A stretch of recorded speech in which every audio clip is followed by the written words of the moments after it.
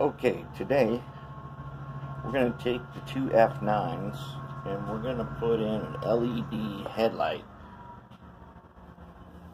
And to do that, what we're going to do here, find my pointer. Alright, so as you can see here, I got my breadboard. This is the setup that we're going to use. Okay. We got our red wire, which is the right rail, as you go to red. The right rail being the rail closest to you when you're facing it. Here's the black wire, return. 1K resistor. So the way it works is power comes in, goes through the 1K resistor, goes to the LED.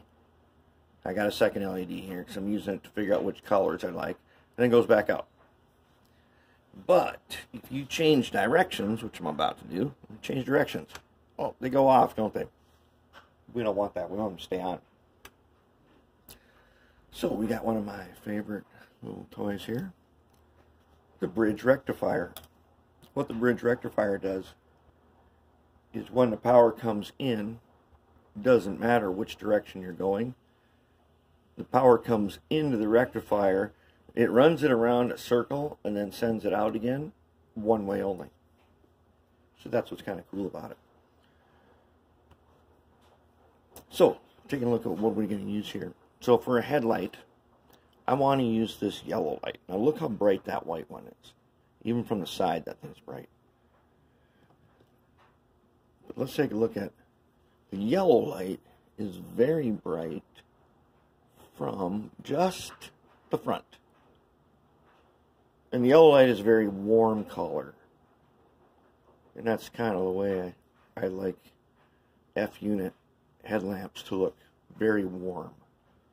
So that's what we're going to do. Is we're going to put one of those warm ones over here. Alright, so now I want you to look at what we're doing over here. Okay, so here's our setup. And this is the one that has the power connector so that the two F9s can be hooked together and share power. So here's the setup that I've got. Now this little PC board that I made, I've got the bridge rectifier on there. The two squiggle sides can go onto my PC board. Then you've got the plus and the minus. That's what this thing changes. Whatever comes in comes out the plus and minus way. Right? I've got a 1K resistor on here. Now I'm going to put on a couple of wires.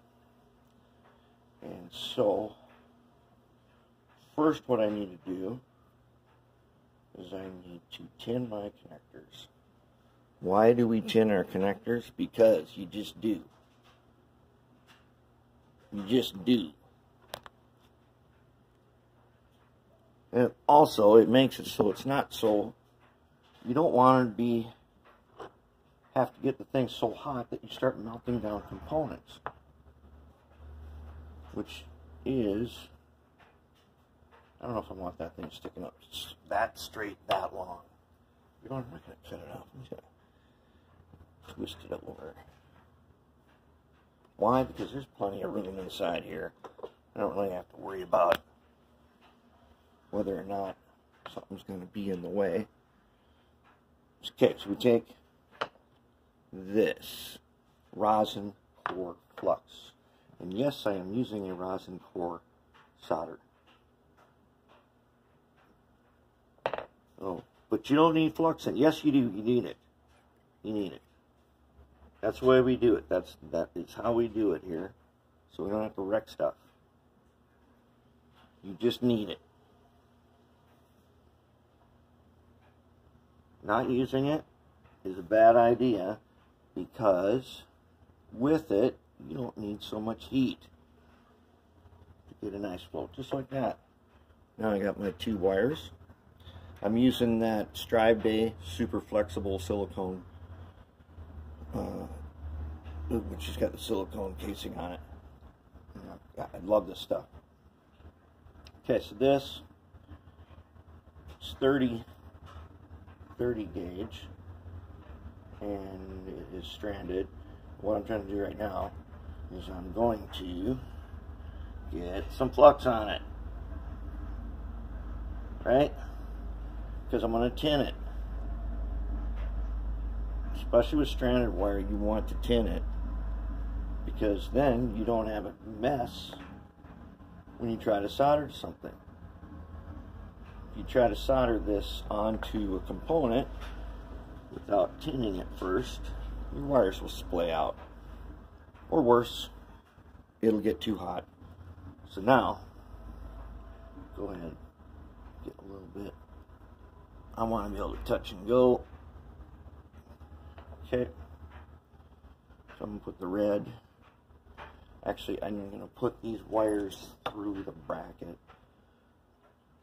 In the F9, there is a little holder where the light went. In the old one, they had a piece of one of those clear plastic headlights, and then the light sat behind it. Now, let's get the readers. Let's pull this red one. Pull the red one first. Let's just go ahead, just like that. Look at that. Magic. That's what it is. It's magic. And then pull this black one. Okay, we've got flux ready.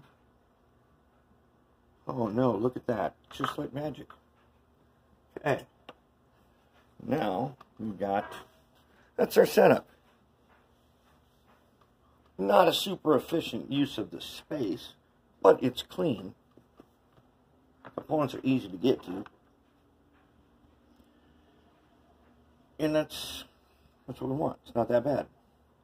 Alright, we don't need this much wire on the front here. At the same time, if we're just going to waste it, sometimes it's not really necessary to totally cut it off. Okay, so we can go back like that.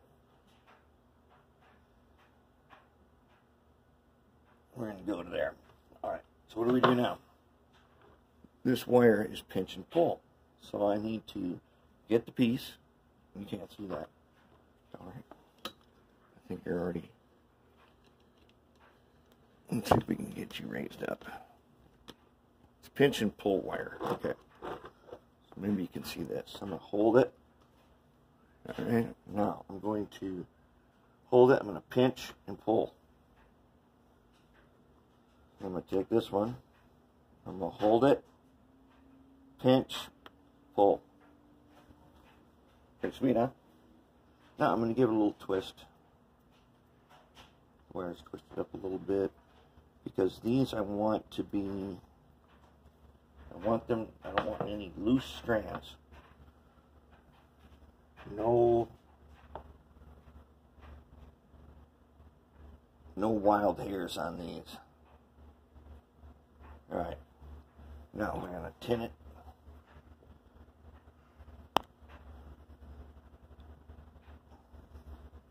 Take my tweezers here.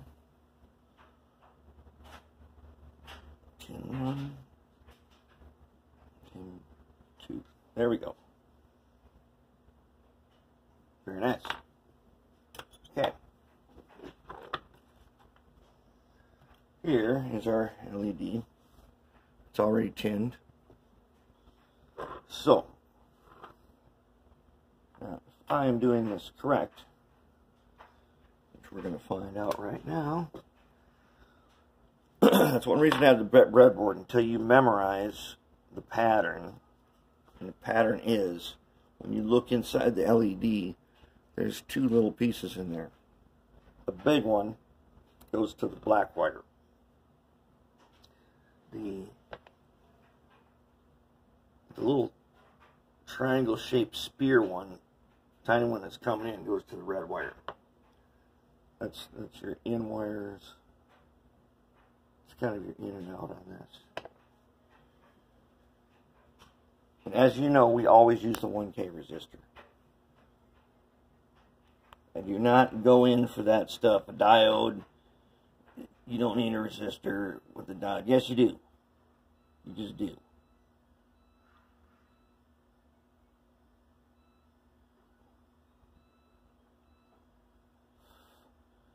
unless you want to be back in here replacing it when it pops, you use the 1K resistor.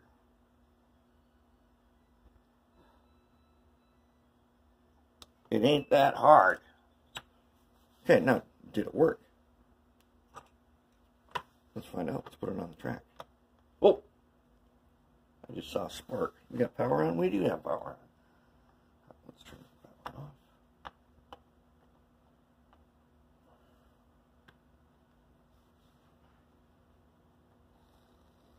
off. We got light. We got light both ways. I don't know if you can see that.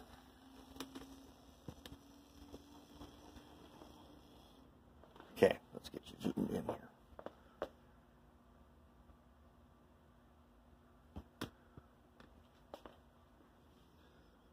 Okay, watch for the light. Oops, let's go this way. You can't see it that good because it's from the side. But it just totally lit.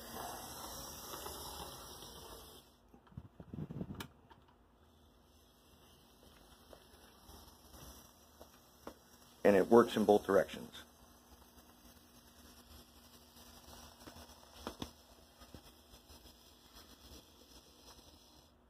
Okay, we've got a headlight in one. Now we'll move on and do the tricky one, which needs 2 of these. We have to figure out a way. We got to put 2 in that one. Then we can fix those lights. They're a little broken up. But that is the basic of putting an LED in our F9.